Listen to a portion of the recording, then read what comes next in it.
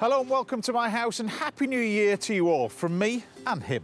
Now, I'm kicking things off in 2022, just as I mean to go on by treating you to some more delicious food, more incredible recipes from the country's best chefs, and more fascinating chat with other top guests. So what are we doing out here then, Ralph? Let's get inside and let's get cooking.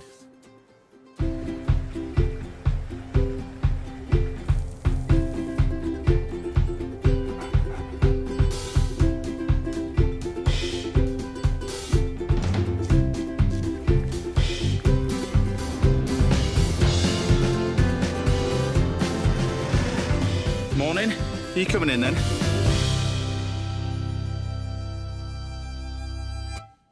Good morning, and before we start, Happy New Year, everybody! And what a show we got lined up for you today. Right, I'll be joined throughout the morning by actress, podcaster and food writer Fay Ripley will be here. And I'll be taking the tips to the Isle of Scilly on one of my favourite food adventures. The one and only Richard Corrigan will be here as well. Legend, Mr. Corrigan, with a fantastic recipe. And if your cupboards are still full from Christmas, then I'll be showing you how to turn them into the ultimate leftover croque monsieur in this week's little masterclass.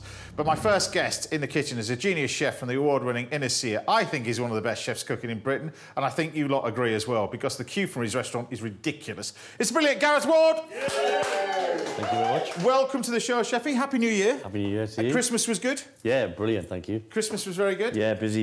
What are you going to be cooking for us today? I'm going to do your a beautiful little raw shrimp green curry today. Right. We get these unbelievable local shrimps twice a year. Right. And we put them in our -80 freezer and of course you do. Eat them, obviously, as you do. Yeah. And they're just the most incredible, sweet, fatty, insane textured prawns. When we just serve it with a really simple green curry. You say it's really simple green curry. Is that the chicken one that I had last time I was in your restaurant? Yeah, that's the one, yeah. We do it with Which is as the well. best Thai green curry I've ever tasted. Well, you're going to have it today, mate, so that's good. That's what I'm having today. You need to try this. You need to try it as well. Right, our first dish today is a recipe for onion squash soup that I'm going to use some Cornish veg from and produce that. I'm going to introduce you to very shortly. But first thing, the onion squashes. Obviously, they've got such an array of amazing veg that we've got in here. Bang in season. I love onion squash. I don't know about what you think, but I love squash, yeah. I mean, I know you're a great lover of produce in season as well, but onion squash like this. The colour of this is amazing. Just look at the colour of that. It's fantastic. So these are your little onion squashes. What you can do, the great thing about this, you can eat the entire lot of it. So what we're going to do is we're going to take our onion squash like that, take out our centre, including the seeds, this bit, and I find it easy. You can use a spoon, but I find it much easier if you use one of these. Yeah. These little, good little melon baller. So what you want to do with this is you want to start off by scooping out this, and you can see how easy it is with something like this, because you can get right in and scoop out the majority. It's a lot easier than a spoon, that, eh? I think it's a lot easier than a spoon, because it's a lot sharper, you see. Yeah. So, and then what you want to do is then start hollowing this out, look. What scary face are you going for? Sorry? You're going to put a scary face I'm not doing a scary face. This is just going to get rusted in the oven, Chief. That's all it is. Just going to... There we go. We're just last time when we did houses, remember that? Exactly, exactly. So once we've done that stage, then we can just cook this. And all I'm going to do to cook it is, you've got a little bit of this stuff as well, is I'm going to cook it in just milk. Oh, yeah. So I'm not going to cook it in anything other than just milk, because I just want the flavour of the veg to come through. And I think if you start putting onions and garlic and all that kind of thing, you're taking out the flavour of what the soup is. Keep it simple, isn't it? Yeah, exactly. And the same thing applies if you're doing a carrot soup. Just cook it in milk. Don't put any onions or garlic in. But why would I tell you about veg when we can go, hopefully by the power of the internet, to the wilds of Bodmin for our first trip to a supplier in the new year to speak to Amelia Lake from the Real Food Garden. She's there in a garden, looking amazing. Amelia, good to see you. Good to see you. There you are. Now, I've got Gareth with me as well, a big fan of your produce as well. You've got a selection of produce that you kindly sent me as well. How did you first of all get into all this? Because it's an amazing project that you're doing, but how did you get into it first of all? It's quite a fight, actually. I think, there's not many young female sort of well-educated people out there who are really encouraged to go into food production. It's just not really a realm that is easily accessible for a lot of people. But after a long time and a lot of trying other things, I just thought, you know what, this is what I really want to do. And we came and we started the Real Food Garden. That was 5 years ago. We've doubled the size now. We've got our own on-site farm shop. So we've really just grown what we're doing here. I know as well as Gareth knows, when you're producing your own veg, it never stops, does it really? It is quite relentless. No, it absolutely is. And for us, we're producing veg throughout the year. So our veg boxes run roughly from about June till the end of January. But in between that time, we're getting ready for the following season. You know, the garlic are already up, raising out of the ground at this time. It might be really cold and bleak, but we've already started sowing the peppers and the aubergines for next year. So tell us what's in season at the moment then, because you've sent me an amazing selection that we got in here. What can people look forward to in your place? What's in season right now? Still, you've kind of got the lovely veg like your really flavoursome roots, the parsnips and the celeriacs. Those kind of veggies, they actually kind of tend to improve with a bit of cold weather. And with the frosts, we don't get so much down here. We have to wait that little bit longer for the frost. So I'd say that they're really great. Also got we've got the leeks as well. Leeks are just absolutely fantastic at the moment. But I'd say also throughout the year, greens. Like winter is perfect for your brassica greens. And there's obviously a traditional curly kale. So now you've got a particular ethos on the farm as well. You don't spray. I mean, no. And because of that, I mean, notoriously it's a lot. It's labour intensive anyway. I've got a veg plot at the bottom of the garden. I know how tricky it is. I mean, you've got quite a large plot that you've got there. This is all got to be done by hand. So we grow over 2 acres, and because we're no dig, that's one of the.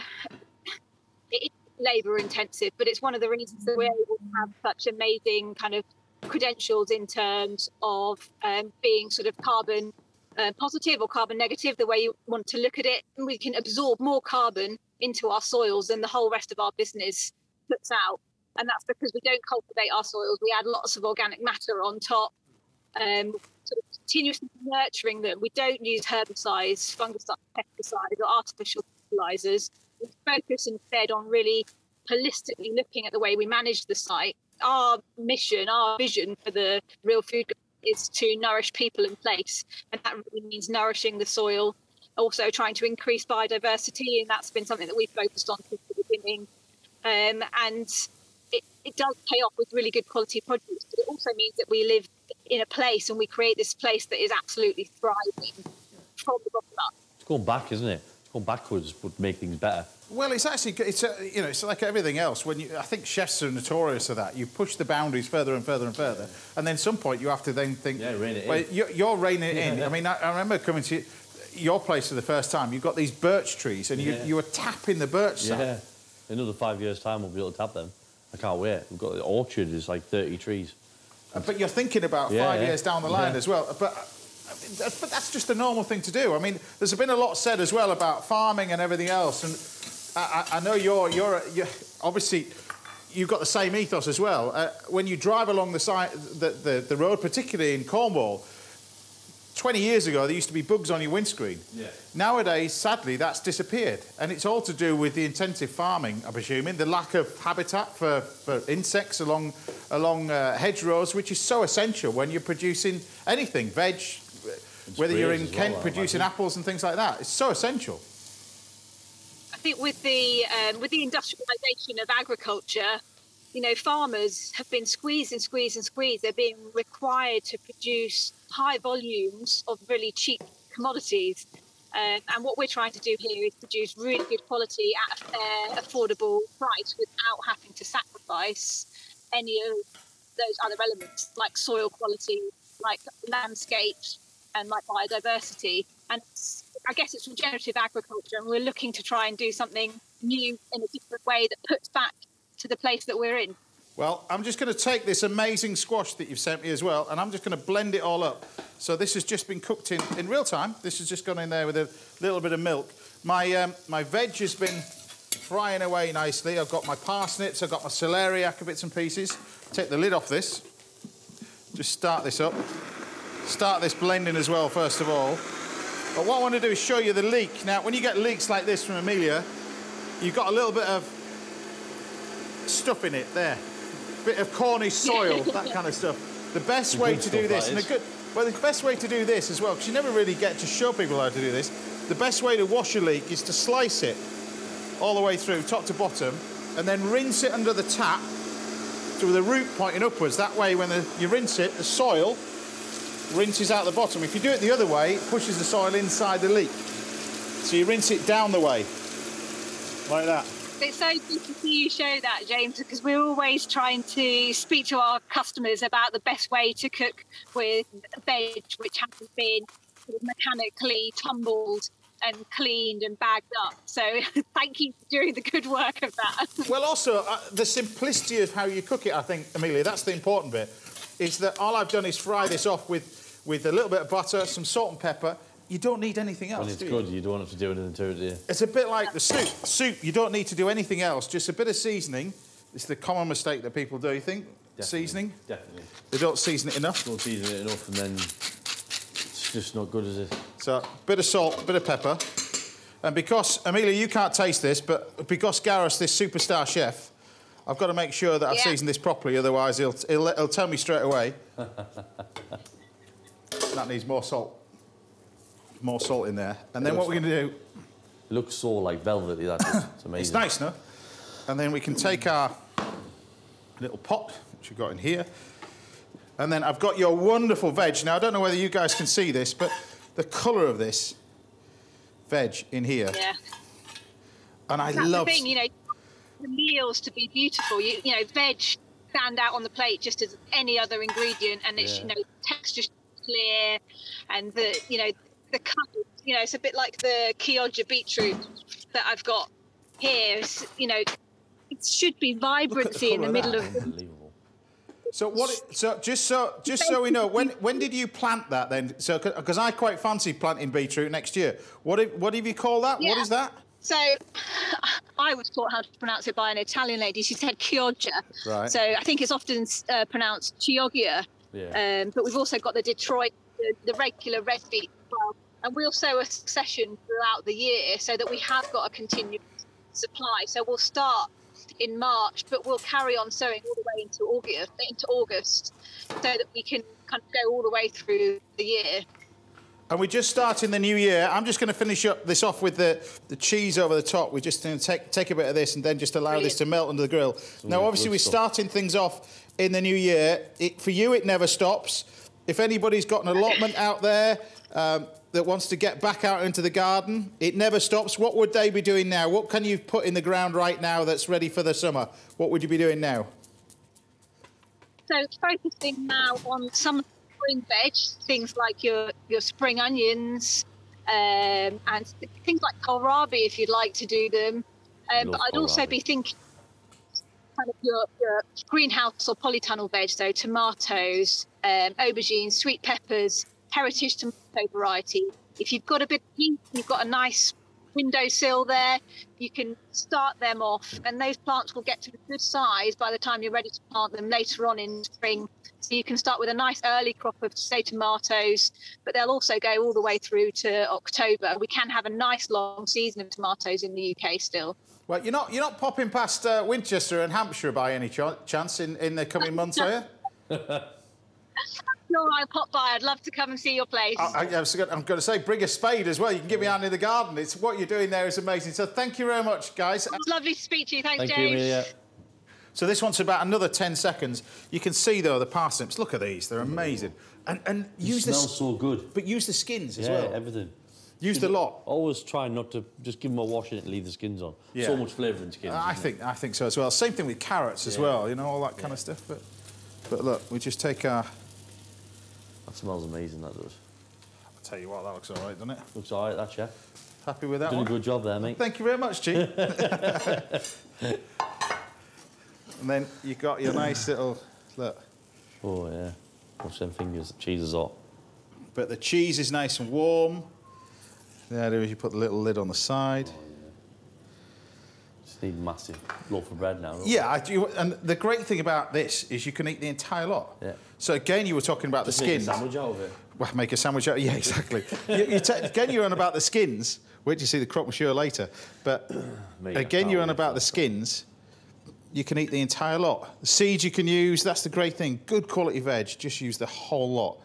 And they taste amazing. Look at that. And, you know, that with a little bit of the cheese on the top, you can mix and match the cheese if you didn't want to do that. A little bit of Stilton possibly over the top. That with the croque monsieur on the side.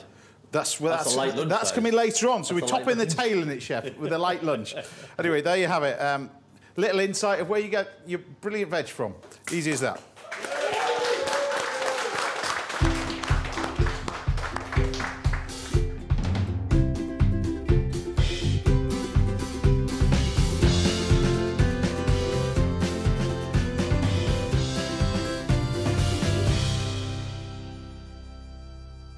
Chef, there you go. Cheers, chef. Unbelievable. And then, what you do, you should just take that, you see. Look, and the whole thing just opens up, look. Look at that. Oh, man, I'm going on cheese. Oh. Then you got the veg inside. This is what you want, isn't it, this time of year? Oh, mate. It's unbelievable, that is. It's not bad. You do all right cooking, aren't you? No. It's all right in 10 minutes, that. All right, yeah. Well, you know, bit of practice. We're into year 29. I reckon you might nail it one day, you know. Yeah, I'll do all right with it. It's lovely, though, that, isn't it? Yeah, it's absolutely nice and simple with a grilled cheese on top. It's lovely. Right, still come.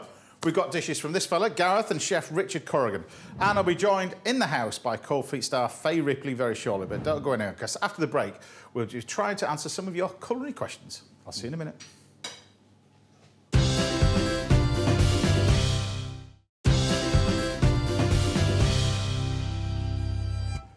Welcome back. Now I'll be giving you a masterclass in Christmas leftovers a little bit later, and I'll be chatting and cooking for my guest Fay Ripley. But first, I'm back in the kitchen with Chef Gareth Ward, and we're going to hopefully try and answer some of your cooking questions. We should be able to sort this out. We should be able to. Yeah. Well, you may be. Yeah. We should be joined on the line by Vivian Dickinson. Good morning to you, Vivian.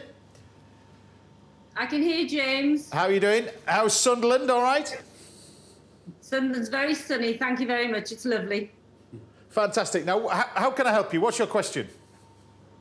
Well, James, what I'd like you to help me with this morning is overcoming my fear of aubergines. I feel that they always come with a risk warning. Every chef says, oh, goodness, they absorb so much oil. I think it's the skin, which looks lovely, but is quite tough, and then you've got a very spongy inside. And then finally, the aubergine always seems to be centre stage of any recipe. So if the recipe is a disaster, so the meal will be a disaster, and that'll be very sad for all concerned. Aubergine. So I would like you to help me overcome my fear of aubergines. Well, I'm going to do my best. I'm going to show you two dishes, all right? So I'm sure Gareth is going to chip in as well. So we're going to do two dishes. First of all, I'm going to do one of my favourite, aubergine parmesan, which is one of my favourite things at all. It's very true what she says there. They do absorb a lot of oil, but then you just use a great oil to cook them with. Yeah. The key to it now is aubergines have become hybrid. Yeah. So aubergines back in the day when I first started cooking, before you started cooking. Just a bit. Back in the day, I know, tell me about it. You used to have to salt and put aubergines in milk because they were quite bitter. Yeah. You don't really need to do that anymore. They've had a lot of the bitterness spread out of them. But I still do it, though.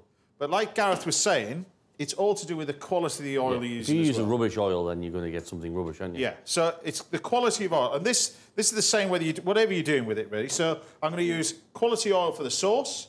This is quality extra virgin olive oil. Yeah. This pan over here, we're going to take our aubergines and start pan frying them. And you use it like that sponginess, and it's going to absorb all of that flavour. So you use something very tasty. So then the end result is incredible. Precisely. So we're going to take our little bit of oil over here. This is a nice little. I mean, this is a simple, classic sort of sauce that you do with a tomato. So a tomato-based sauce. So garlic. Just whack some garlic. That's going to go into our pan. I absolutely love aubergines. I think aubergines are fantastic. People say like people are very scared of them, but I think there's so much you can do with them. I think they're fantastic. Like a baba ganoush, absolutely incredible. Yeah, you know. But nice little sauce. You've got garlic, you've got basil. Hopefully you can see that, Vivian. Then you've got tin tomatoes. That's going to go in here. We're going to make a really quick and simple little sauce to go with our aubergines. Our aubergines are cooked nice and quickly. Take that over. And you can see it will absorb this oil, but as long as it's really good oil, just keep on. Like Gareth was saying, it doesn't really matter, does it? No, does it? No. So And again, plenty of oil in the sauce over there. The way we cook them at the restaurant is we slash them, salt them. We still salt ours. Yeah. And then we cook them at 2 different temperatures in really good oil. So we cook them at a low temperature first, and they kind of absorb the oil and go really soft. Well, it's interesting that you say that, because you can take the aubergines like these. Hopefully you can see these, Vivian. So these are the small aubergines. Yes. These are like the Thai ones, aren't they? Yeah. So these are the small ones. These, with the aubergines itself, if you take these and deep fat fry them... Yeah, they're amazing. These are amazing. So you're just going to take the aubergines like this and then bring them across to our fryer and deep fry them. But keep if you do that at a lower temperature first, they go soft, take them out and then turn the temperature right up and then tuck them back in, they go crispy and mushy on the inside. They're absolutely insane. But these are going to go straight in the deep fat fryer, all right? This aubergine over here, what we're going to do is going to take our Parmesan and mozzarella. So you take fresh Parmesan, like that, a little bit of Parmesan cheese,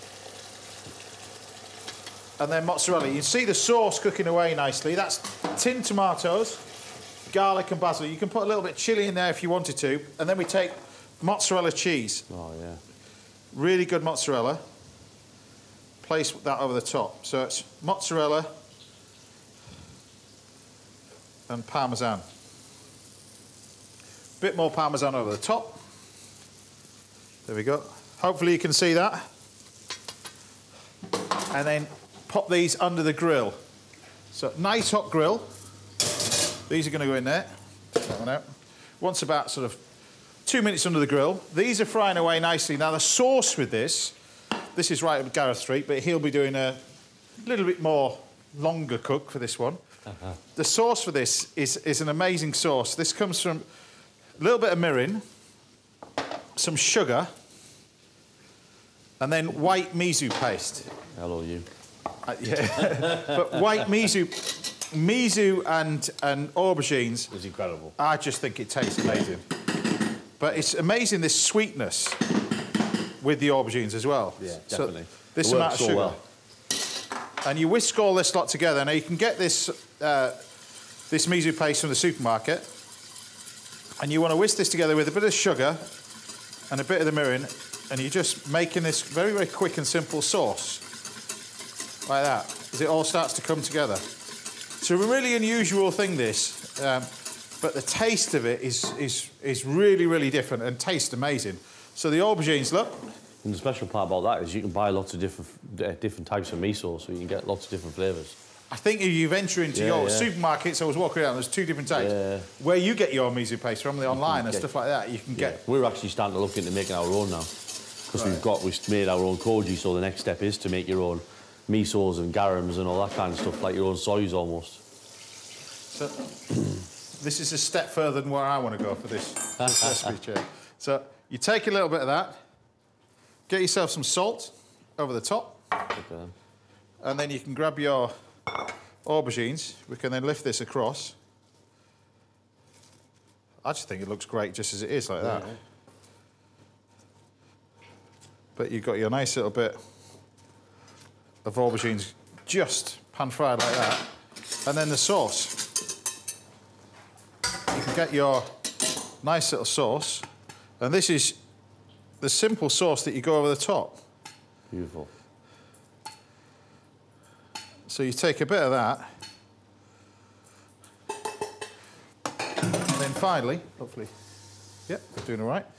Then we can take some sesame. So I've got 2 different types of sesame. You've got the white and the dark sesame over the top. And there you have one dish with your aubergines, with a little miso caramel. The other one, hopefully I like that one, Vivian, but then hopefully this one, we've got our tomato-based sauce. So again, salt and pepper. You can change this. You can add a little bit of chilli to this if you wanted. But you've got your lovely sauce with the garlic, the basil. I love the garlic. Imagine that with wilted wild garlic in the spring. Yeah, I mean, it's just lovely. It'd be unbelievable, wouldn't it? A little bit of this. But like you say, it's all to do with the quality of the oil, don't you think? Yeah, definitely. If you are going to cook with it, then use a decent quality oil. You've got to use incredible oil for things like this. If it's going to be a part of the dish, isn't it? It's not just cooking, it's you adding enough of it to spit that sauce out and the bitterness of that beautiful olive oil. You want to split the sauce, that's the key to it. And then you can grab your aubergines. You can lift these out.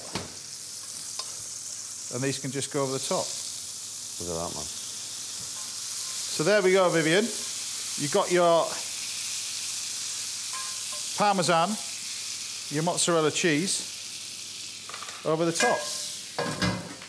2 dishes, all out of aubergines. Happy with that? Do you know I could eat that?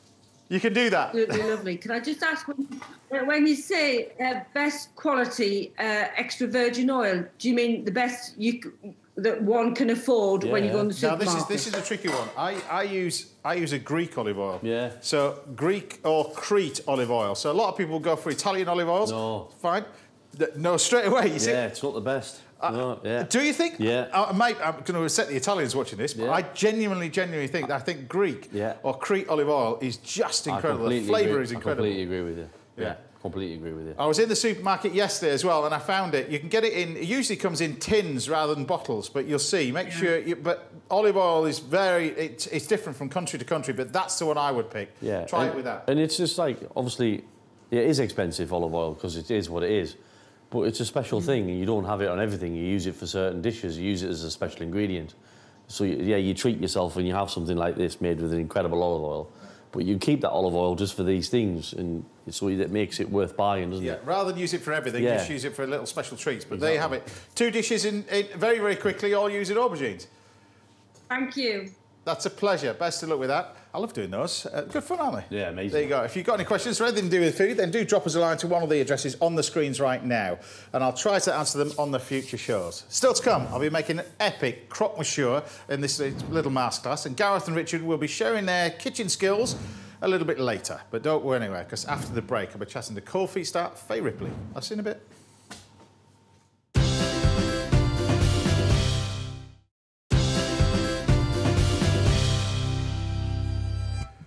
Welcome back. Now, me and Galton Blackiston will be exploring the Isles of Scilly on the latest leg of my food adventures, and I've got a masterclass in croque monsieur coming your way. But first, I'm here with Ralph, and also a food writer, presenter, podcaster, and actor who's shot to fame in the brilliant Cold Feet. The brilliant Fay Ripley is here. Yeah. Happy New Year! Happy New Year! There you go. Happy New Year! Happy New Year! How are you anyway? Pretty good. Good? I mean, you know. Well, it's going to be a good year for you anyway. I think it's going to be busy. I think it's looking like it's going to be busy. So I thought I'd do some cooking for you. Now you should be here doing this, ready, because you've done what 3 cookbooks now, have you? I've done 3 cookbooks. You don't think that though? It doesn't bother me. Really? No, it doesn't bother me the slightest. Okay, great. The more people cook, the better it is. I agree. And the more people can cook on a Saturday, the more chance of I getting a day off. You see, that's what I'm looking for as well. So it doesn't bother me in the slightest. So I thought with this, I thought I'd do some lamb chops. But we get a little brief about our guests, and it's not really a little brief with Fay. It's quite a long brief with Fay. It's not a sort of a dislikes and likes sort of thing like that. But you've just bought yourself a pizza oven. I've got a pizza oven. You have got a pizza oven. It's not as big as yours, Vicar. But you have got a pizza oven. Yes, I do. And successful in your pizza oven or not? Well, listen, I'm making amazing pizzas. Right. But I'm only doing what it says on the tin. I'm only making pizzas. The thing I'm scared of is putting anything else in there. Well, here we go. Look. What about roast lamb chops? They look very thick. They look like they're going to take forever. And in that oven, less than 5 minutes. 5 minutes. Because as you know, with your pizza oven, it's all to do with the temperature of the stone that you get. You'll never get pizzas good if you don't get the stone, the base of it, hot enough. So that's the key with that. It actually should be burning my back, which it is doing now. And then we're going to take some olive oil, so salt and pepper, olive oil, over the top like that. And then I'm just going to pop the lamb chops straight in. And like I was saying, not more than about sort of 5 minutes. At the same time, we can take roasted veg. Is amazing in the pizza. Listen to that, they're already cooking. Something's happening. Yeah. That's already cooking already. That's amazing. Listen. Can I show you how to do that? What's that? As an actor, you can make that like you click your things in. That's like a mimey thing. Is it? That sounds the same, yeah. It sounds the same as that. These are getting really hot, actually. I'm going to put these on the side. You see, look, they're cooking away nicely, look. straight away. They really are. I mean, it's so quick in a pizza oven like that. Same thing with broccoli. Broccoli's amazing. Vegetables, when you roast them in the oven. Broccoli or even onions, just onions with cooked with the skins on. Just olive oil over the top. But broccoli is unbelievable, particularly this. This is your sort of... It's good to change it up with broccoli because you can get a little bit in a rut with the broccoli, can't you? Well, also you can become the same thing with pizzas. Pizzas, and more pizzas, and more pizzas, and more pizzas in a pizza oven. But just change it slightly and do your veg. So how did you get from doing what you're doing to then your first cookbook? How did that start? How did that happen? Look, I was cooking for my family, and I basically felt that what I needed wasn't out there. Even though you've written 5,000 cookbooks, at that time, you hadn't written the one I wanted for my family. What was the one that you wanted? Easy, accessible ingredients. And the key thing for me with my cooking is I have to have a round of applause. So it has to achieve a round of applause. Otherwise, it's not worth doing. Is that every day in your house? Correct. Every time you cook, you just get a round of applause. It's really stressful for my husband and my kids. It's stressful for this crew, because I've been asking this every Saturday and I don't get it. After about the sort of fourth dish you do in the morning, they go, he's doing it again. He's just doing it again. I just think that food should be celebrated, and I think I should be celebrated when I produce something delicious, as you should and Do you will. get that from your travels as well, or not? Because, you've done so much in your career as well. And travelling around, do you cherry pick that with your recipes and stuff like that, or is it stuff that concentrate on the home cooking side of it? It's well, in terms of the stuff that I cook and enjoy cooking and pass on, I'll take it from anywhere I can. I'll probably nick this recipe to be perfectly honest. This is on page 24 of the next one. Yeah. Probably. But I was brought up by I had an elaborate sort of family system. An Italian stepdad and my German stepmom, and so I had a lot of influences from a lot of places. You got an amazing childhood growing up, so it was definitely varied. Let's put it that way. It was varied, but that then led you to do all manner of different things later on in life. Because I've got to mention cold feet. When you first of all got that telephone call, you can't have envisaged that it had been and gone on to be the successful that it's gone on to, can you? Well, we had no idea. I mean, actually, it failed. It failed. It went out on telly and no one watched it, and that was the end of that. But then they re-showed it when it won a big comedy award, and the Silver Rose, and then it sort of just grew. But we never really. Every year, look at that. It's brilliant, isn't it? Like, that's just a little miracle there, isn't it? I just think broccoli cooked in the wood-fired oven. To me, it doesn't get any better than this. I think people are scared that it's going to be too hard. You want broccoli to have a bite. You want it to have a bite, and you can cook it longer in there, which is fine. But look at the lamb chops. I'll bring these across, but look at these. Don't show Ralph. I know he's already clocked that already, but pop this over the top. Like I said, you kind of imagined it because he did not fail, but he wasn't that popular to start off with. No, we honestly didn't know, and honestly, every single year we thought that was going to be the last year, and I think we did. In the end, I think there were sort of 60 episodes, something like that. I wasn't in all of them because I left, but anyway, then I came back and it was all good. So you're venturing into a lot of things now. Tell us about this podcast thing, because this is a new venture for you. So this is. Tell us about the podcast thing, and where did this idea come from? Because a lot of people are doing it, but this is a very different take on it. This is the podcast everyone needs, though, James. A bit like the cookbook there. I thought I was going to write that nobody wanted, but that one. It's David Baddiel and myself, and we're old friends, and we, in a previous lockdown in years gone by, we had an idea that we wanted to do a podcast, and we were sort of thinking about, people do interviews, don't they? And they do things they're passionate about, and, food stuff. And we came really quickly to realising that we cared most about shopping. What, both of you? Yeah. Right, okay. So we are doing a comedy consumer show, podcast called Baddiel and Ripley's Believe It or Not. And it is, of course, there is a pun in there. It takes a while to work out. So, we had a lot of fun, and that's out beginning of February. So. And, of course, you're doing this new thing for ITV as well at the moment. I think this is season 2 that you're doing, which we can show a clip of now. So give us the name of this show. Paul Sinner's TV Showdown. Yeah, well, while I'm chopping up this little sauce, which is going to take about another 30 seconds, just check out this. You were on Emmerdale, Adam. I was, yeah. What an iconic TV soap. I thought you were going to say what an iconic TV actor. No, TV actor's enough, I think. So what made you leave? I was in it for 9 years. I had the best 9 years of my life. But I just felt, you know, the time was right for me to move on. And basically, I offered... well, I wanted a pay rise and they didn't give it to me. See you later, straight to Panto. Yeah. And that's coming on ITV very soon as well. In fact, everybody on that show, I think, has been on this show. Probably. Everybody's... It's a small circuit, isn't it? It is a small circuit. Rob Beckett, he just makes me laugh when I just look at his face, that boy. Hey, look at can I say, the smell from that salsa, that... But this is where you sort of... This is now ready. You can just do it with the broccoli. If you just take lemon zest, put it on at the end... Yeah. Lemon is my ingredient I'd take on a desert island. If I could only take one, I'd take a lemon. Really? It's just... This is fantastic. But you get this...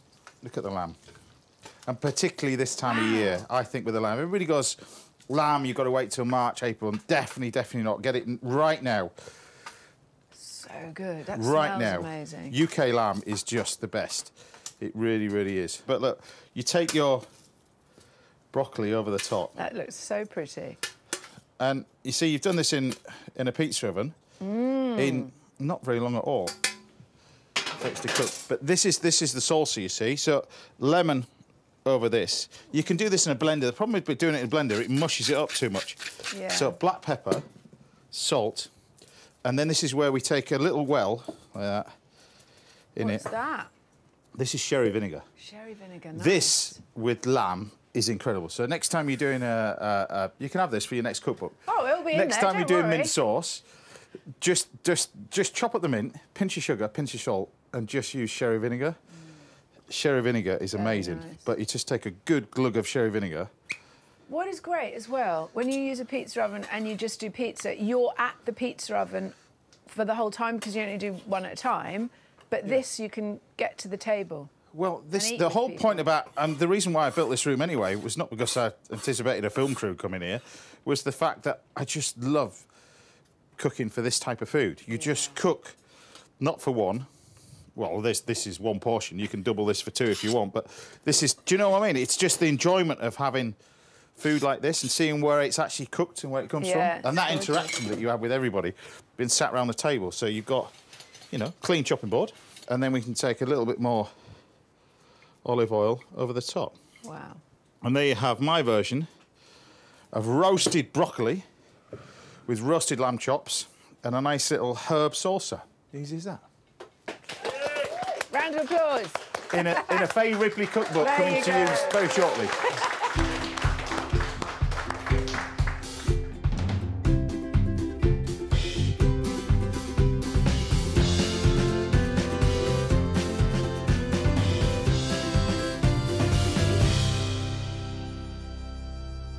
Right, I'll take a little bit of that, a little bit of that.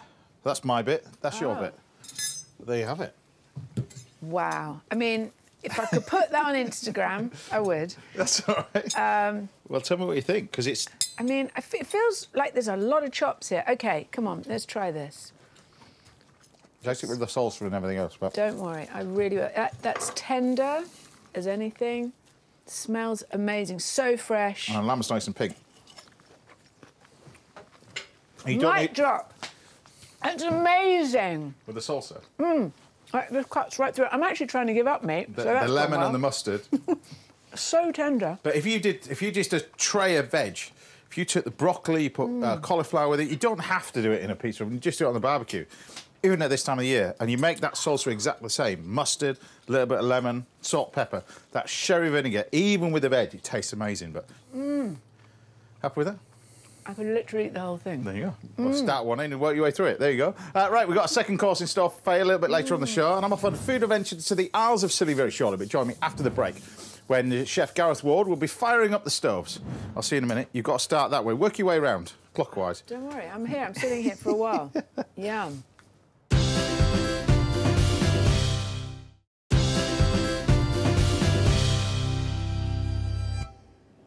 Welcome back. Now we've got an essential guide to what to do with your Christmas leftovers in this week's masterclass. And there's still loads more to come from my guest, Fay Ripley. He knows what's about to happen because he's just walked into the kitchen. Because I'm here with a man, if he doesn't get his second Michelin star this year, then I'll eat my hat because he's one of the very, very best chefs cooking in the business right now in the UK. It's brilliant. Gareth Ward!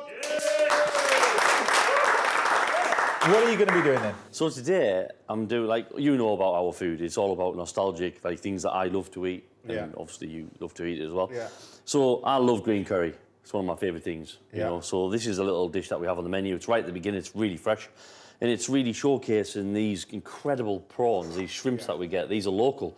Hit these twice a year, once in the spring and once in the autumn. So what we're going to do is, obviously, we've got the shrimps here. We've peeled them down. That's the finished ones there. We're going to use a bit later. Yeah.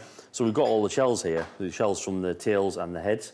Yeah. This is where all the flavour is, as you know. You suck the insides out of these. They're incredible. Yeah. So first of all, we're going to start getting these roasted. We've got some beautiful light sesame oil here.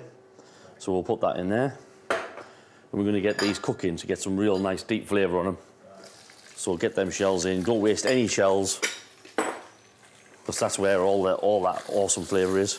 Yeah. So we're going to get them cooking there. Right. And then the veg that we're going to use in this, so it's beautiful lemongrass and some garlic. And we're going to turn this mincer on. Normally you would use pestle and mortar for this, but I think mincing them on slow, you get a beautiful result as well, you know. Yeah. So just start pushing them through. So yeah, we're going to mince all this through nice and gently. Loads of garlic. Then we've got some kaffir lime peel. Yeah. It's got beautiful flavour. A bit of ginger. And we've got some nice shallots. Where does your love of this sort of food come from? Because it's just the food I like crave. I don't know why. I think it's just because everything's so powerful and punchy and sweet and acidic and like floral. And because you've got the local shrimp there. I mean, you use the very best tuna you can find anywhere in the world. We use for me, there's no better shrimp in the world than these ones here. Yeah. But yeah, we're buying the best tuna, we're buying the best beef. It's all about ingredients for us, you know. It's like we're using the best ingredients in the world, you know, really showcasing them, you know. So we just banged some green chilli through there. Obviously, you want a nice bit of heat, but you don't want it too hot. What are these you're putting through? This is coriander root. So there's obviously, this is the top of the coriander. This is the bit that's under the ground. Right. It's got super amount of flavour in here. And we're also going to use the stems as well. We've got some pickled stems over here to finish the dish off later. So we've just got some lemongrass here. And obviously, tell everybody about your place. Where you are, you're near the sea. Yeah. The actual hotel itself. So you've changed a lot over the years. I mean, you're constantly changing a lot of everything. Yeah, it never stops. It never started off that ethos of when you started there, though, I mean, I was employed by a lovely lady called Mrs. Reen. Unfortunately, she's not with us anymore. But she just brought me in as a head chef. It was a country house hotel, very classic. I came in and I thought, you know what, I can do 3 years of this as head chef, try and achieve something great, and then move on, maybe find my own restaurant, get a back or something. Yeah. And, I mean, things just changed. Unfortunately, she died. But her business partner we get on really well. We've got a great relationship together. And he asked me to stay on and run the business. But I always say to him, like, I want to change it because the hotel is not what I want to run. This place, for me, could be an incredible... But it was a big risk because you went from what was a classic Country's Hours hotel... Yeah, we absolutely killed it. I mean, talk about... I mean, change. There's change and there's change. Yeah. Nobody else has done that. It was very scary. My business partner literally looked at me one day and said, I don't think we've done the right thing here. And I said, you've got to trust me. This will work. We absolutely slayed the beast. It just fell apart. For the first year, it was scary. You know, but then, like, obviously I mean, I'm assuming the locals and your regulars that were used to coming to that sort of thing, and then you walk in there, you've got grey walls. Yeah. You've got... Well, dark green walls, painted the outside black. Yeah, the whole outside black. Everywhere's black. Yeah. And it's... Skulls on the walls. Skulls on the walls. Music blaring out on a... Full-time DJ making, like, mixing on vinyl every night. It's completely turned around. Yeah. So you don't want to really cook this for very long. So you're just stirring it in. like so. Smells amazing. And then we've got this. So this is our dashi stock. We'd actually do a cold infusion dashi. Normally what you do is you'd have bottled water, bring it up to about 62 degrees, chuck your kombu in, and then you'd let it rest for about an hour, pass your kombu out, and you'd add your bonito. Kombu is like kelp seaweed. Yeah. And then you've got bonito, which is like a type of tuna. Yeah. But it's been brined, smoked, dried, and it's like fermented. And These you are the bonito flakes that you find as well. So this is it's like a master stock. It's absolutely incredible. This is the only stock that we make in the kitchen, and it's used for everything. We cold infuse ours, so when we heat it, we only ever heat it once. So when it's used, it's never been heated until that time, and then it's done. No, you've never been to Asia? No, never been. One day, you're going to take me, hopefully. Never been? Never been. Can't wait to go. So where did you... what? Just a lot of research, a lot of playing around, a lot of tasting, a lot of things going wrong. We've got this new motto, though, in the kitchen that we've got to make it wrong before you can make it right. You know, so there's a lot of failures, but then you learn from that, don't you? And you come up with this, which is with the food that we love to eat. So we're just going to bring that to the boil now. Yeah. It smells incredible. Can you smell that? I can smell it, yeah. So then we're just going to put a nice glug of beautiful fish sauce in there. Yeah. And then coconut milk. And then that's coming up there now. And all we do is we've got some beautiful coriander, some Thai basil, and some kaffir lime leaves. Yeah. So what you do is you just throw these in, like so. Look at it. Kaffir lime leaves in there.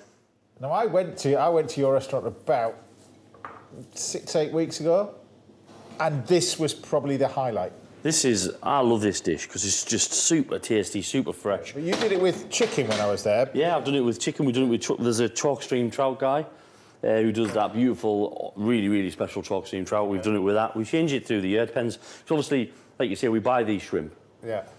But if we run out, obviously we've run out, so we need to deviate. So we So what do you do with that then? So after that, we blend it in here. I'm not going to blend it now because we're going to make a bit of a mess. Yeah. So we'll just leave that in there, and the quicker you blend that up now, the better. And then you get that, and we pass it over ice. Yeah. And then you've got this here. This is this finished sauce? This is the finished sauce. Okay. And I don't serve my Thai green curry hot. It's just warm. Okay. For me, the flavour is much better when it's just like room temperature. Okay. Literally just sat on the side. Okay. So what's next? We're going to finish this dish off. Go on then. So we've got some of your beautiful balls here. Yeah. So what we're going to do is... Where's my shrimp? There they are, look. Yeah. So we've got a few of the ingredients that we're going to finish it off with here. We've got some wasabi. Now, this is proper wasabi. This is proper. We've had this on the show as well. These are amazing. There's a massive difference between this and horseradish. A lot of the wasabi that you get in these sushi boxes or whatever you buy is fake. It's horseradish with dye in it. Yeah. There's not enough wasabi in the world to have the amount of wasabi we've got in production. Yeah. So we're just going to grind this very gently. We grind this a little bit earlier. And it's interesting, this is your classic way to grind it. This is a wooden block shark skin. Yeah, the shark skin. And they pass these down, apparently, through generations. So the smoother they get, the harder it is to grind the wasabi and the more flavour you get in the wasabi, The smoother the wasabi. The smoother this gets, the smoother wasabi gets. So hopefully, like, one of my kids will be using this grater in the future.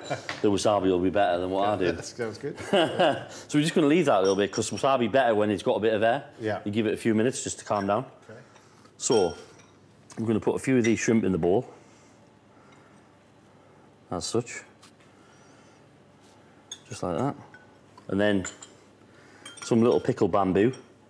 We don't cook our bamboo from fresh because apparently it's poisonous and you've got to be really careful how to cook it. Right. This is what I found out, so I buy the tin stuff and pickle it. You tried that in trial and everything? I didn't try it, but I did a bit of research on it because I was trying to buy some fresh bamboo and apparently you've got to be really careful how you cook it, so I thought, I'm not doing that. I'll get somebody else to do it and I'll just pickle it. So this is really good quality cooked bamboo, just over the top. And then this is a green pepper oil. And obviously, these are the flavours of a green curry. When you go to a Thai restaurant, it's got big chunks of green pepper in it, big chunks of bamboo, loads of fresh herbs. So this is just bringing all them flavours together, as you would have it. And then we've just got the curry sauce, which, like I said, is just at room temperature. You don't want it any higher than that.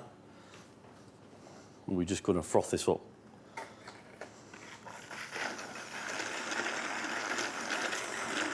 Just make it nice and light.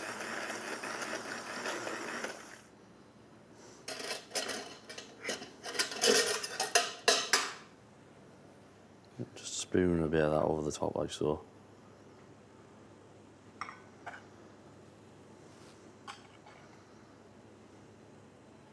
Just put a little bit of that in there. So give us the name of this dish then. This is shrimps from Abu Dhabi with a Thai green curry. Gareth Ward, everybody.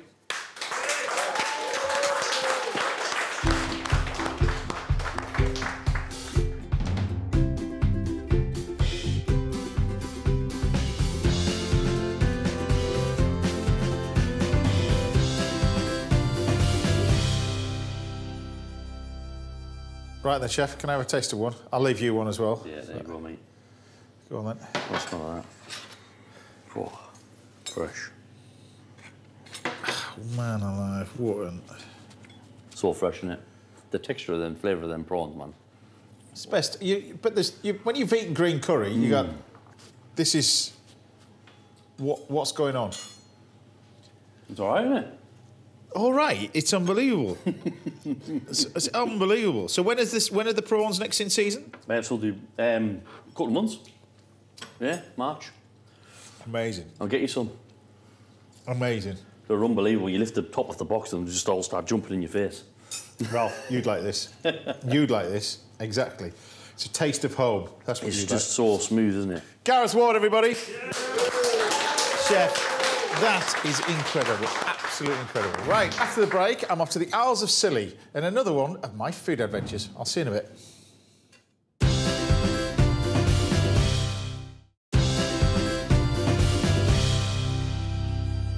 Welcome back. Now we've put in your Christmas leftovers to good use in this week's Little Masterclass, and I'll be laying on lunch for my guest Fay Ripley very shortly. But before that, I thought I'd take a look at some of the dishes you've been cooking at home. And first up, we got Claire Reynolds sent us this picture of her husband Richard making a pizza, and he's done it properly because he's using those tin Samazzano tomatoes. Brilliant job there. Next up, we got Teresa Duckworth, who appeared on the show because she wanted to know how to make baked Alaska. Well, she went out, bought herself a mixer, not just a mixer by the looks of things, and everything else to go with it. And she's done it. Look at that. Job's done. And finally, top marks to Sam from Bournemouth, who treated herself to a beef rib. And she did it on a rotisserie out in the garden. I mean, that looked pretty spectacular. It's going to be taste amazing, isn't it? Now, do keep sending your pictures and videos coming in. We love what you've been inspired to cook at home. How good was that lot? OK, it's time to take a look back at one of my favourite food adventures ever. And I've finished travelling around France and America, so I'm back home in Britain, and I'm starting my journey on Islands to Highlands in the stunning Isles of Scilly. Enjoy this one. It's time to hit the road again. And this year, I'm heading to parts of the British Isles that require a little more effort to get to.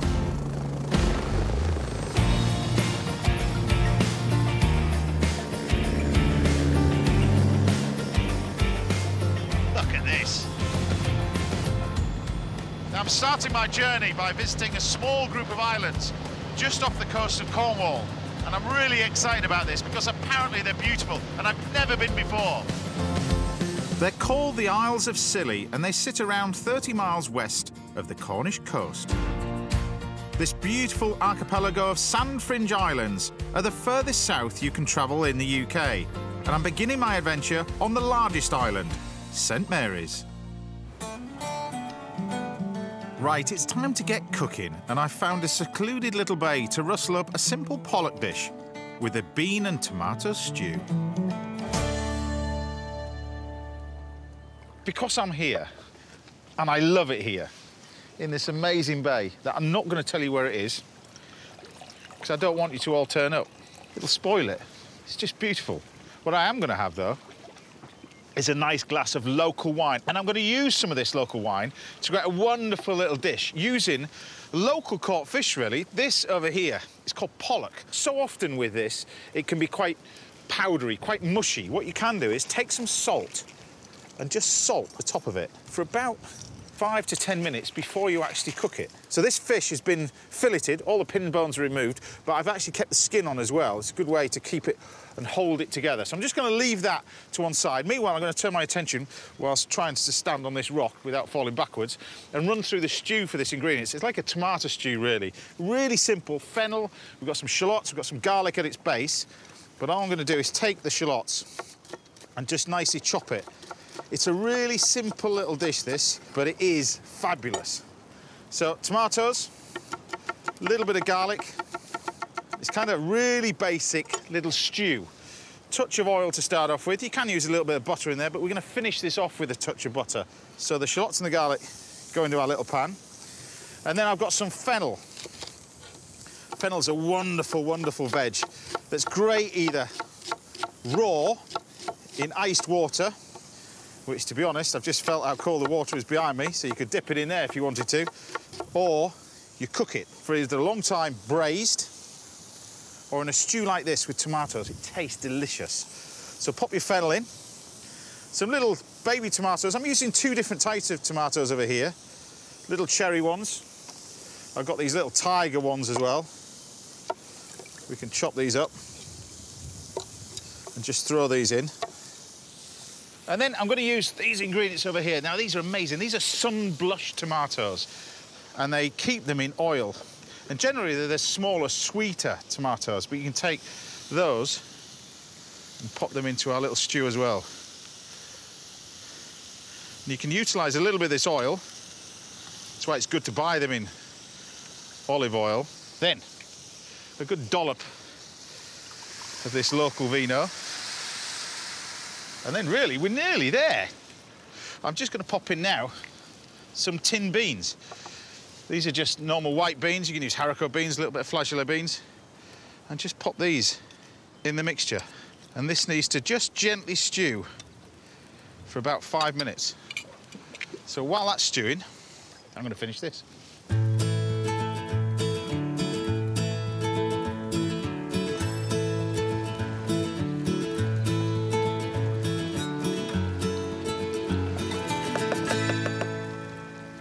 Now, this stew, it's been cooking for about 10 minutes. It starts to wilt down the tomatoes just to soften them up a bit. You can take it a little bit more if you want to, but as long as the tomatoes are softened up, that's fine by me. And then all round here, wherever you look, really, there's this stuff. This is rock samphire. It's the sea spray that brings this stuff to life. It's absolutely delicious. And together with this, these are called sea beets.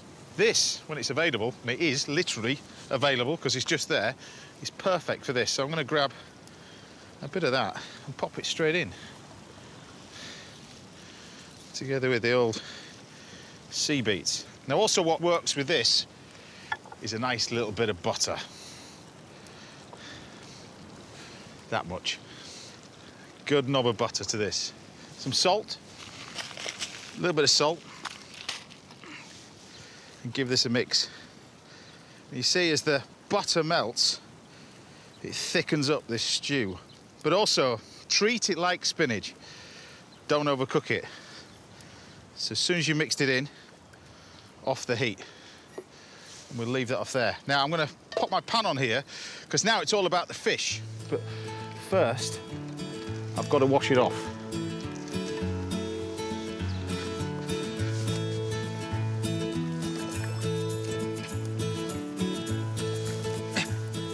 It's times like this where you think, I'm too old for this. You know what I mean? Could be a sea lion coming out in a minute. Ugh.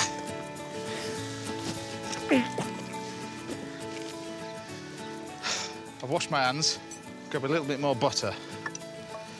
Then all we're going to do is just simply cook the fish. It's going to take about 2 minutes.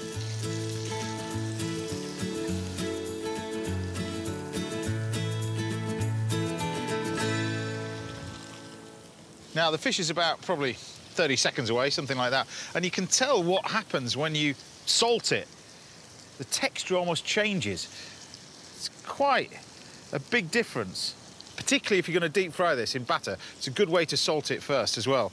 But just to simply serve this, we've got our stew. You can see by adding that butter what happens to this stew. You get it lovely. Look at that. stew. It's like the best baked beans. Look at that. And then we've got our plate, which just happens to be down here. And you can pile this all over it. This is a dish for sharing, so you just pop it in the middle of the plate and let everybody dive in. But then just grab your fish. Pop this over the top, like that. And then, just to finish this off, I'm just going to put a little drizzle of olive oil over the top. And there we have it, a dish from there, well, there as well, with some local wine. It's my kind of food, that. Time to see if my lovely pollock and stew packed with flavour is the locals' kind of dish. Yummy. That's good. Really nice. It really is delicious, isn't it? Yeah, it's gorgeous. What do you think, Ellen? Yummy. Mum, you've got to try and cook this now. No pressure there, then. What was amazing about that trip is that I've never been to the Isle of Scilly before, and it was like the Caribbean. The water is just beautiful. So put that on your holiday list for this year coming. Still to come, Chef Richard Corrigan will be in the kitchen very shortly, and I've got a show-stopping dish in store for Fay Ripley a little bit later. But after the break, I'm back in the kitchen with a masterclass in Christmas leftovers. We've got ham, we've got cheese, we've got a bit of turkey. It's a proper sandwich, this one. I'll see you in a minute.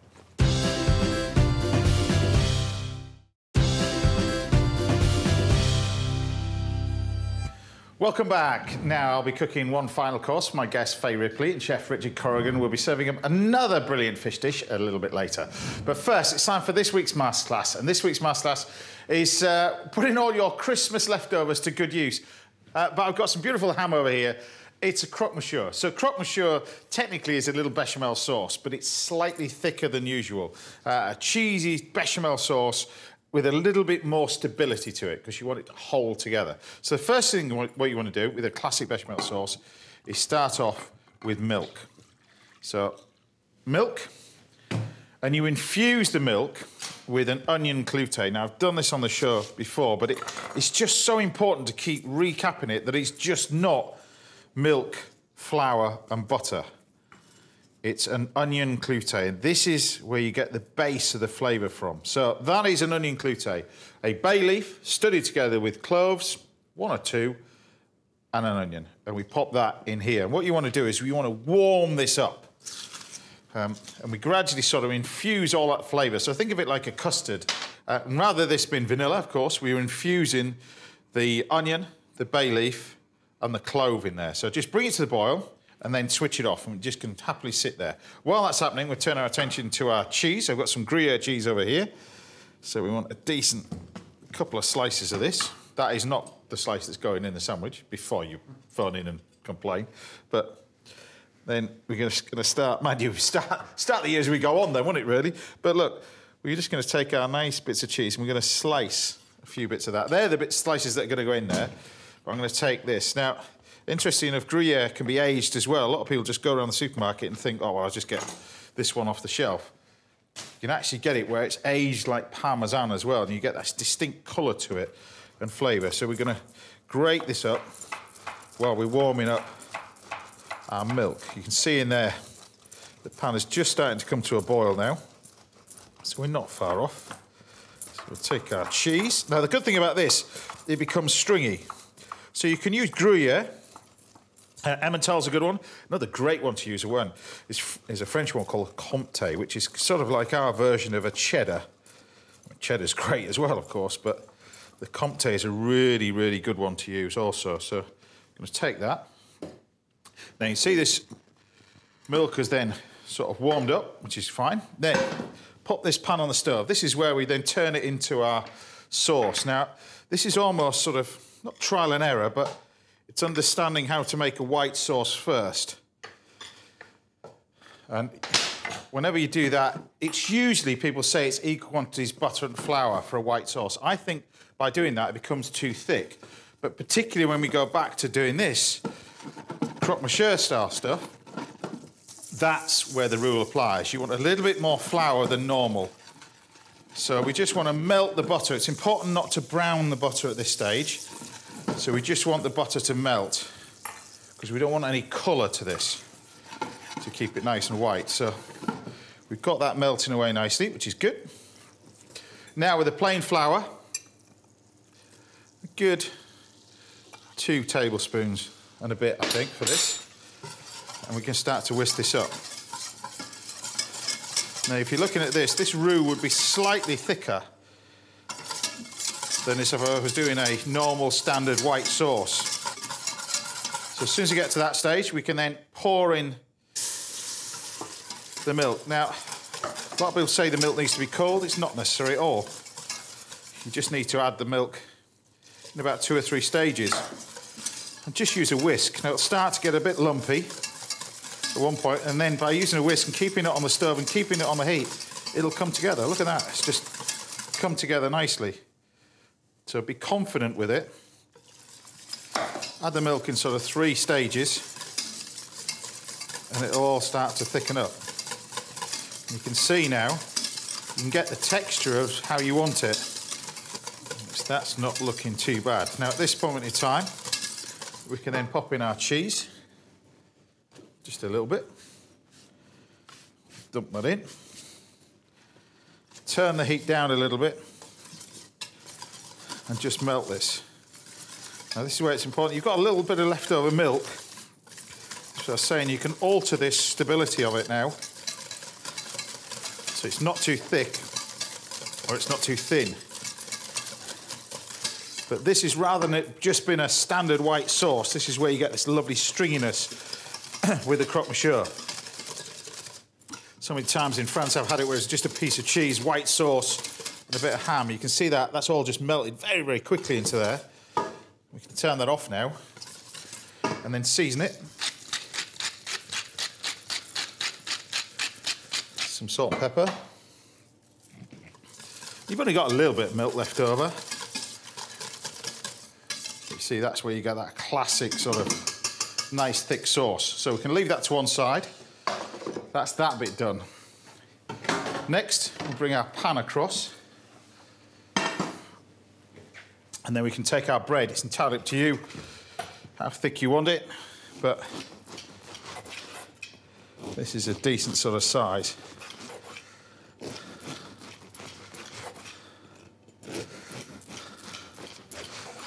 There we go. And then what we can do,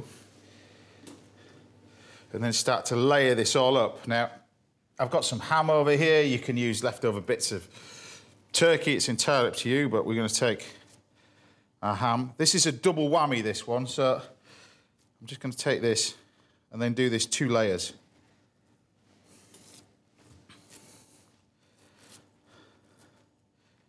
Amongst that, take a little bit of the red currant jelly on one. There we go. There we go. Bit of the old cheese. Now, people watching this thinking he's making 2. No, he's making 1. He's making 1. This, we're going to take that. And then you've got your cheese. Look at this.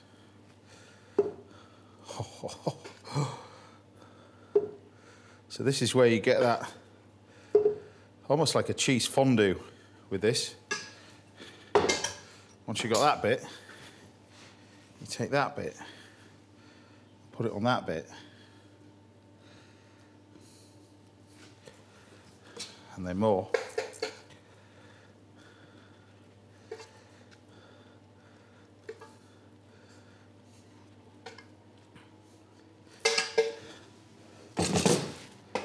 And you want it all to gooey and leak out everywhere. And that looks good as it is. It's not even close to being as good as if you get a pan and take a good knob of butter. Because you've got to start this year as you ended last year.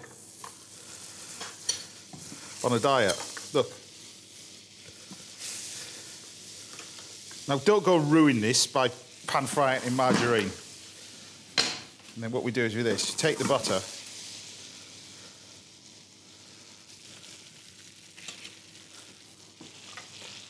and then we just pan fry it.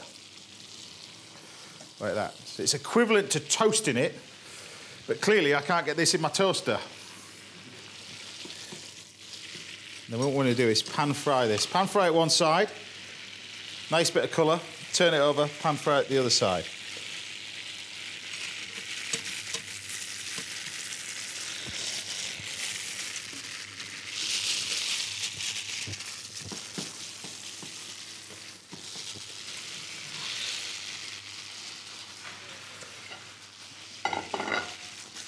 So then what we can do, get a nice bit of colour on it. Pretty good.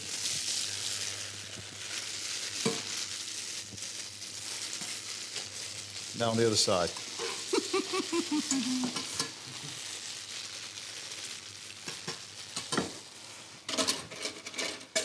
And then what you want to do with this is get your foaming butter over the top. See, wouldn't it be great if all New Year's start like this? Look. Mind you, if you lived on this, you wouldn't have many New Years left, to be honest with you. But...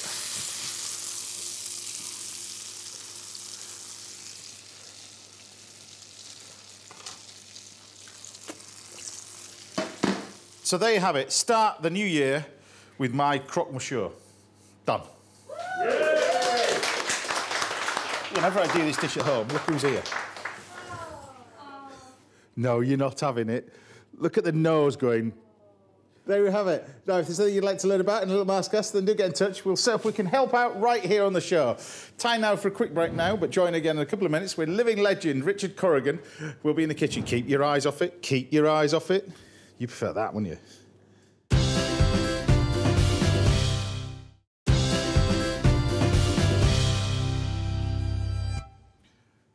Welcome back now. Shortly I'll be cooking my final dish for Fay Ripley, but joining me in the kitchen is a chef who's been setting the restaurant scene alight for over 30 years in London. It's the magical man himself, Mr. Richard Corrigan. Thank you, James. You know the food is good when this little fella comes in and he's sat here waiting. And I'm sat here waiting as well. Welcome to the house. Happy New Year and all that. Thank you. It is. We need to celebrate, don't we? We do. Because it's not been easy, has it, for the last couple of years? No, it has. You could say there's been lots thrown at us. You know what I mean? Exactly. The wind has been very strong. You know. Exactly. But anyway, you're going to be cooking fish, which is. Tell us about this dish, because I know you want to get it in the oven first. Well, listen, I need to get this into the oven first. It's a sole stuffed with a little stuffing of kale, a little bit of shallot, and it's instead of using wine on this, I'd just like to use plenty of water. This is mineral water you're using? Yeah, just mineral water. Okay. And, of course, Lincolnshire poacher butter. Now, you know, it is New Year's. The dietitians are not around anywhere. And we'll put a little bit in there, and that goes into the oven for exactly around 4.5 minutes with a bit of resting. OK, all right. So and then we're going to show you how to make it. Then we are. So a Dover sole is very expensive. Yep. Worked out at probably £16, 18 to 22 ounce. Yeah. And 2 fillets is plenty for a portion, I personally think. Okay. And I've just a little bit of knife just down the back of them, stop them from curling up, and just bat it down, but not too much. You want to taste that. Now this has been on your restaurant menu quite a long time ago, hasn't it? This was on when I first got my first Michelin star, Lindsay House, all those years ago, 1995. Right. This was on my menu. Yeah. I cooked it for a year and I never cooked it again. It was so popular, I sold so much of it. You got bored of it? I just had to just get rid of it, you know what I mean, really. And we've smoked a little bit of Maldon salt. I know Maldon smoked their own salt, but we smoke Maldon itself because we just get a nicer smoke out of it. Yeah, that's a whole different ball game. That's a whole different smoke. Because often a lot of the smoked salt you get is it's not chemical. I'm sure it's not chemical. No, it's not. But this tastes like kippers. Absolutely, and I personally love it like that. Right. So basically, the kale. That's amazing. The kale itself. Let's not try too hard, you know. We just put our stuffing on there. Very simple. Now, it's very nice. I've always wanted to ask you this. You were quite, when you were brought up in Ireland, of course, quite a rural upbringing. Yeah, absolutely. A fair cry from where you are now. What does your family think of that? Because they well, let's be clear. You're brought up where there's a peat bog a half a mile from your house, right? Let's be clear. Yeah. And now I'm not too far from Bond Street. Yeah. Now, where would you like to live? By the peat bog. I'll tell you something. You're asking the wrong person. Once you show a person from the country, No, Bond Street, your life changes, yeah? Well, your credit card changes. Your credit card changes as well. Listen, we're in central London over 30 years now.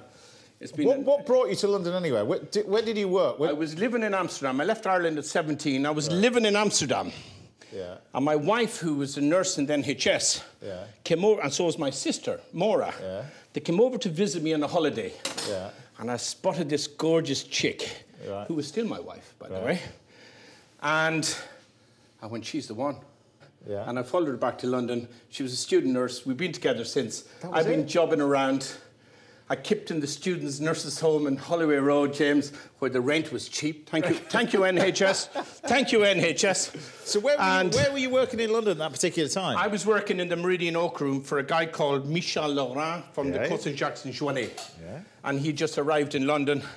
And I kind of knew them from Amsterdam because they'd done a few dinners. Because your food is still classical, isn't it? You do. I mean, you've got modern twists in there, but your food is classics. I just think, you know, great company. Yeah. A few courses. It's had 4 minutes, that, by the way. It's doing very well. Yeah, OK. And so what do you the fish yourself, you put the kale. Put the kale into it. Yeah. A bit of shallot on the top of it. Yeah. Tiny little bit of butter. Yeah. And that's for the customer today, because mine got a lot more butter like that. Right. And a little bit of moisture. I don't use wine when I'm cooking the fish like this, because I find it creates a little bit of acidity that I don't need. Okay. And what I do now... So where did the love of fish and seafood comes in? Because that's, you know, you do cook a lot of it. Where does the love of that come from? My father was a very good fisherman. We had a boat. I used to go out on most weekends. He was a very good fly fisherman. And there was always a bag of fish coming in, a few pheasants and a few wild rabbits and a bit of hare. Now, I'm not talking the ideal story, but you know what I mean? Yeah. There was a wild salmon in there as well. Yeah. Oh, there was slightly. I'm not saying a word. Slightly poached, as you might say in those days. Yeah. Now tell me about this cheese, because cheese and fish you hardly ever see it, but this is pretty special. Beaufort cheese just comes into season in November, December. I think it's the king of the Alpine cheeses. It's from the Savoie. Things of Tom Gris, Tom de Savoie, your Emmentals, your other hard cheeses, which we all know goes really well. Can I try a little bit of that? Oh, please. It is. If you've never tried one before, it is. It's really good. I mean, the French have this thing Comté, which is really nice, but this is a different. This has got so much depth to it, hasn't it? Really, it's beautiful. That goes in there, James. Yeah. Just to melt for a couple of minutes. Just for a couple of minutes. Yeah. But it's interesting. 4 minutes that cooks that fish. So what are we cooking in the pan over here? We're going to cook now. We're going to cook the little bit of cep. Right. And most importantly, I think for the ceps is, please don't fry them. Yeah. You don't need to fry them. You just need to warm them through. Right. You just need to warm them through very nicely, and be generous. So I mentioned Bentleys. We've got Corrigans in Mayfair. Yeah. Tell everybody about this place you got in Ireland, because it's. I think I grow veg, and then I sort of follow you on Instagram and think, yeah, that's just depressing now. How many gardens have you got over there? I have 7 acres of gardens. I have my own heritage fruit orchard.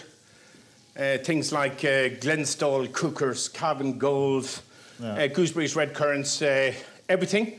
And one thing I don't do, I don't cover anything. Right. I don't make them bird. So nothing in polytunnels, none of that? I do. I'm kale in polytunnels at the moment. Yeah. It's done very well. My carrots, my celeriacs. It's, you know, we have so much. Yeah. I'm very proud of it. I'm very proud of the gardening team, because let's be very clear, only when you grow it do you realise how expensive it is. Another thing, only until you grow it you realise how much respect for you are that produce food for you. And it tastes fresh. That's nothing better. You want fresh fish, so why shouldn't you have fresh veg, 24 hours old? And this is... Now, most chefs would just say, give them a nice colour. I say don't bother. Give them a little moisture. Yeah. Just give them a little moisture, soften them up. This is what I love your cooking. It's just, when you come here, it's just cooking. You know what I mean? You still love food as much as you did way back then. I'm a really gluttonous individual. I'm unbelievably bad. One thing you never want to do is go out for a night out with Mr. Corrigan. I know, it tends not to finish, you know what I mean? Historically. It's a night out or a weekend, really, is it? Really? Yeah, I mean, we did auction it with Mark Hicks a night out with the two of us once. Yeah. Someone for the Hammersmith Children's Hospital, they paid £25,000 to go out with us. Right. And they cancelled at the last moment when they realised what they were up against. And that is it. Myself and Mark Hicks, and you could imagine. And Jeremy in the Wolseley kindly offered a hangover breakfast thrown in on the occasion. And the hedge fund that bought it, they just ran away when they heard these guys are deadly. This is rich and tasty and gorgeous. Yeah. And it needs, because it's kale, it doesn't need lemon. Right. It needs a little touch of the vinegar from the caper. Just not much more than that. Yeah. And then... But this is a lesson. This is lesson to any chefs watching this. And you're on about Michelin star and fine dining. This is how you get it, because it's got to be about cooking. I think it's about combination of getting to know them flavours, getting them onto a plate. Confidence. As quickest time possible. Yeah. Without flapping around. We all know what flapping around is. Yeah. And anything that's in there, this is heaven now. This is the holy sacraments. The juices on that is it, yeah? They go in there. So what's 2022 going to bring Mr. Corrigan then? What's going to bring you? Well, I think it's time to... We have our nice little place in London. We've fought our landlords. They've all been great. Thank you very much, everybody. I think my son is now running the business, really, you could say. They're Richard. They're kind of the front of house. Yeah. And Jessica does the PR and the marketing a little bit. And between the whole lot of them, you know something? You've not got a bad team, have you, really? You know what? We're a family business. Yeah. And I'm proud to say that. You know, like I showed you earlier. I love this team. Like, look at this. That's the Corrigan household. Nothing goes in the bin. Yeah. Nothing in the bin. And then we just take a little... It is New Year. Yeah. And... Whoopsie daisy. It is a season of celebration. So give us the name of this dish. It looks spectacular. It's Dover sole, stuffed with kale, ceps, Beaufort cheese, and truffle. By one of the best chefs in the business. Richard Corrigan, everybody.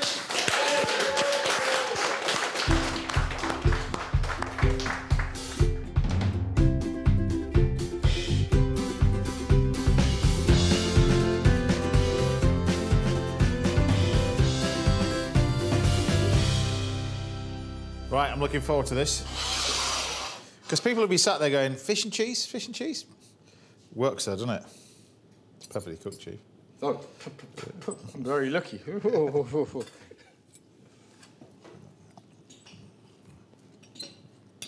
I love our food, you know I do. But that cheese is... Beaufort, it's very special, isn't it? Well, do you know what's interesting as well? It comes from a breed of cattle in the Pyrenees that's related to the aurochs, the European wild cattle as well. And I don't want to romanticise about things that doesn't have a link, but there's a depth of flavour in Beaufort that you just don't get. I get the similar flavour from the king of cheeses, is the blue cheese. You know, the Bassett Stilton to me is the king of all cheeses, an English cheese. The king of all cheeses, Bassett Stilton sits at the very top. But when you taste the Beaufort, I have the similar relationship with the cheese. Yeah. Bassett Stilton and port does it for me, and I am anyone's after a bit of Bassett Stilton and a bit of port. Do you know what? It's an absolute pleasure to have you here. So please come back again the rest of the year James, as well. Thank you. Cheers. Richard Corrigan, everybody. The legend. This needs to go back on your restaurant menu as well. This is special. Very, very special. So join me after the break when I'll be cooking one more final dish for Fay Ripley. I'll see you then. It's just giving you time to finish off this. Go on then, Ralph. Go on, you can have one bit. Here you go. Go on.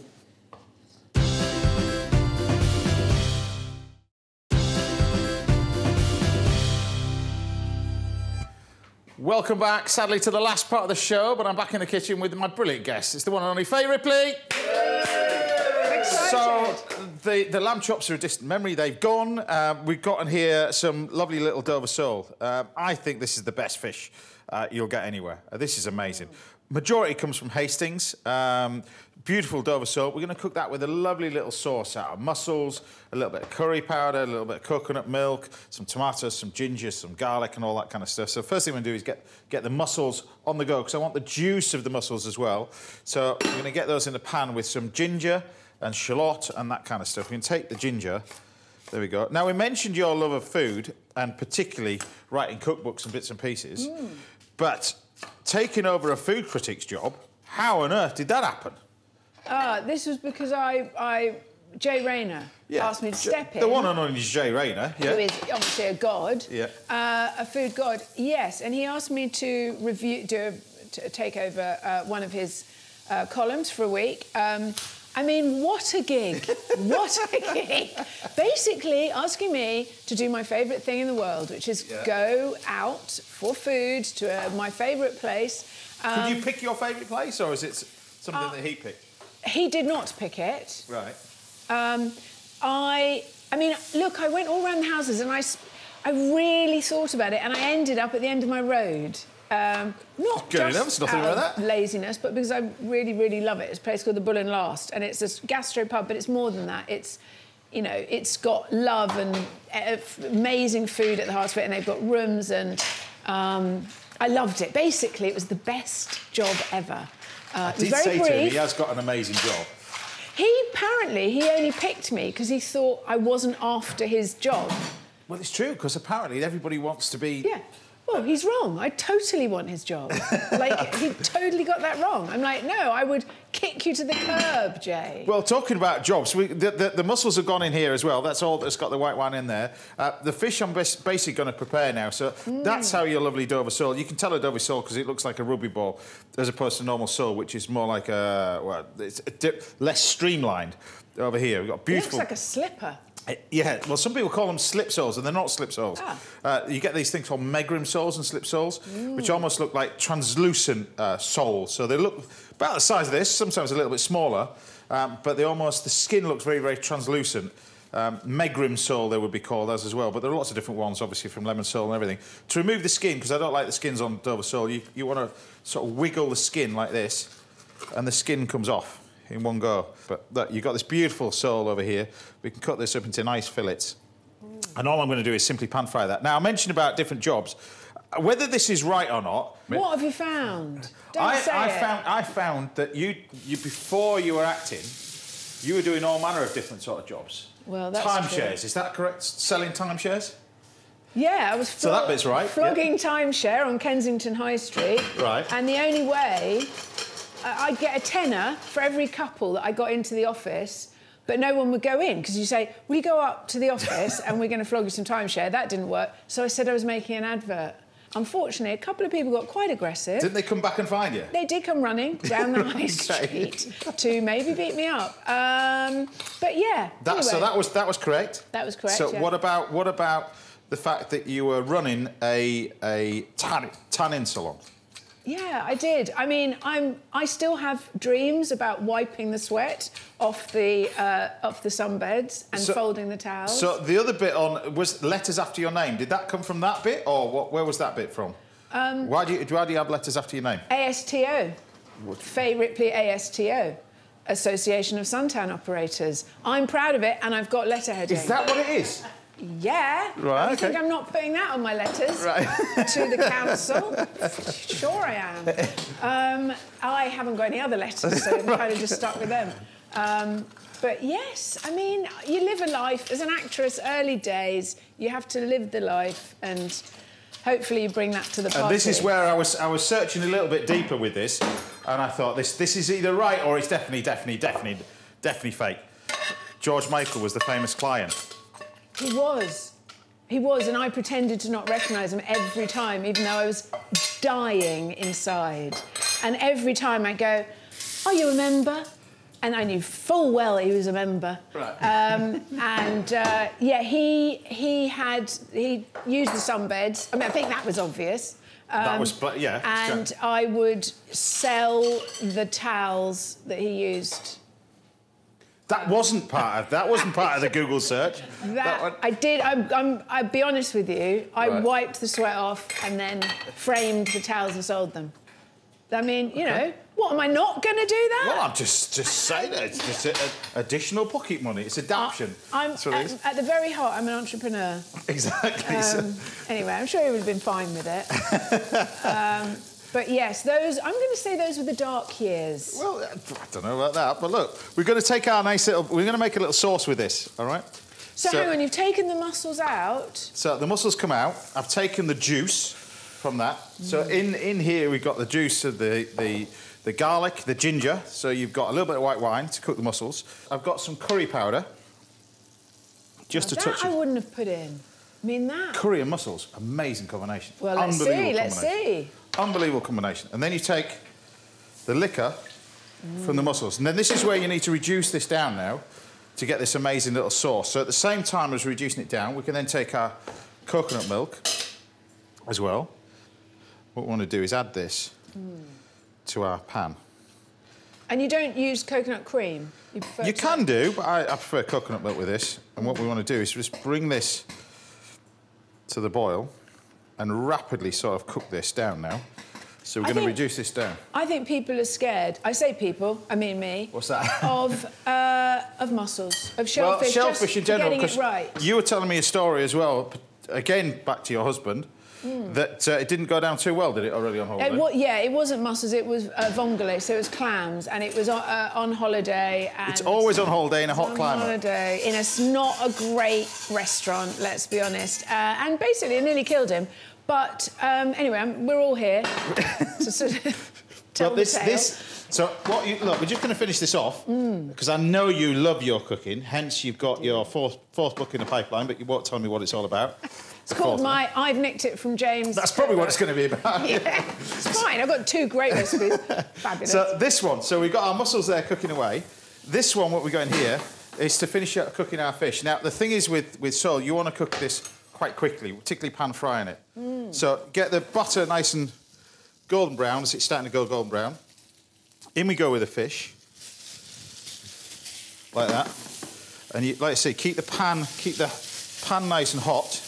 Keep it moving. Sometimes you've got to just pop this in a little bit of flour, but you want to get this nice and hot. And this is where you need to concentrate now. So you get this nice and hot, and you want to get a nice bit of colour on it.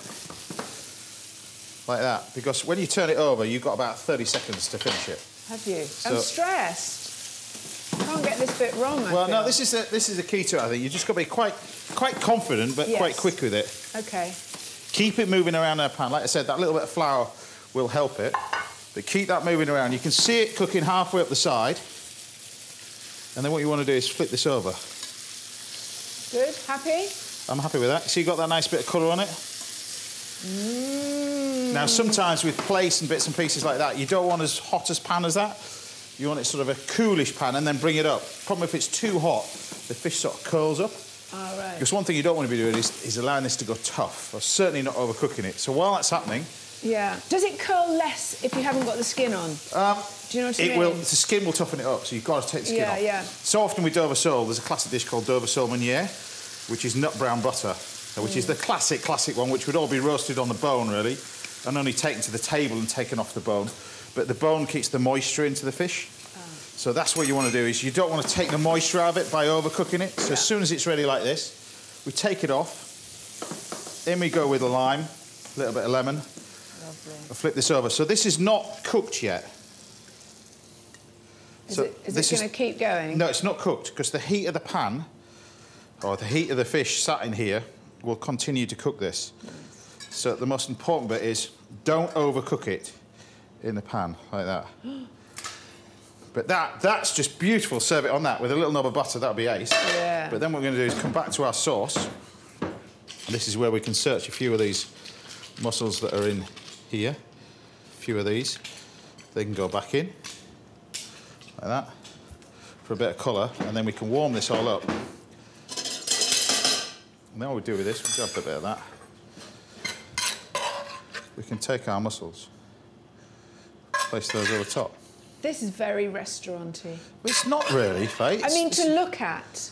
You know, I've just done this. I've just done this in what, less than 7 minutes, 8 minutes. True, but it's so impressive. Do you know what I mean? Well, I'm going to pay the big money for this. I'm being honest with you. I mean, upwards of £7.50. Well, £7.50 for this, for Dover sole. Whoa, that'll definitely be skin. No, it's very. But look, very you take some pretty. fresh coriander. There's tons of food in there with it, but this is what I would eat. Just a nice little bit. And then we're going to finish this off with a little bit of green oil. So we take the leftover bits of herbs and just blend them so you don't waste any. But this is a bit of coriander oil. And when you blend it, you put it in the fridge and the water separates out from the chlorophyll, the top, and it's the oil and the top separates out from the water. You end up with this oil. It makes this herb, which normally would go off in a week. So you take the dark bit? Yeah, this would then go in the fridge for 3-4 months. I'm going to do that. There you go. So there you have it. My pan-fried Dover sole with mussels and tomatoes. Done. Wow. Amazing.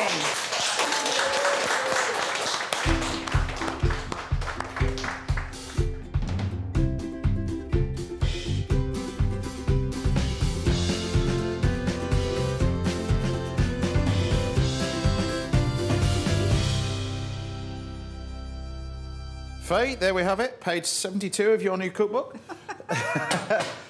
Tell me what you think of that one. Well, that... Just taste it with the fish, but the fish, the mussels and everything. The sauce, say it. You won't believe how much flavour you get from that. But the key to this is the ginger. Keep the skins on the ginger as well. You get this wonderful warmth from it. That's unbelievable. Honestly, I might even come to one of your restaurants now. You're very much... So good. That is crazy, crazy Well, I'll good. send you directions, because you thought, literally, when she arrived this morning, said, I love this place. It's near Wales. Yeah. It's nowhere near Wales, is Nowhere it? near Wales, yeah. No. Nowhere near Wales. But tell me what you think. Happy? I mean, just leave me. Come back That's later. all right. Well, it's a pleasure to have you at the house. Happy New Year. Happy New Year. Good luck with 2022. This is a good start. It's not a bad start, is it? It's a pleasure to have you at the house. There we go. That's all we've got time for today. A massive thank you to all my guests. Amelia Lake, Gareth Ward, Richard Corrigan, and, of course, the fabulous Fay Ripley. People are going to be Googling towels. That's what they're going to be doing. We'll see you back here at the same time next Saturday morning, where we'll be joined by chefs Leslie Waters, Andres Alame, tennis star Johanna Konta will be here. Until then, take care, stay safe. Thanks for watching, everybody. Bye for now.